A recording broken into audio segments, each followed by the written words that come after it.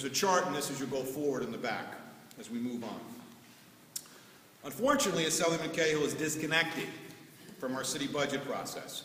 Further, Assemblyman Cahill is part of the majority in the New York State Legislature who passed legislation requiring the county to take over 21% of additional safety net costs. The Assemblyman also voted in favor, with his colleagues, of a 30% increase in social service spending throughout the state. I agree it is a responsibility for our state to help those in need. But the financial cost to do this should not be borne solely by local taxpayers, should not be borne by local taxpayers solely.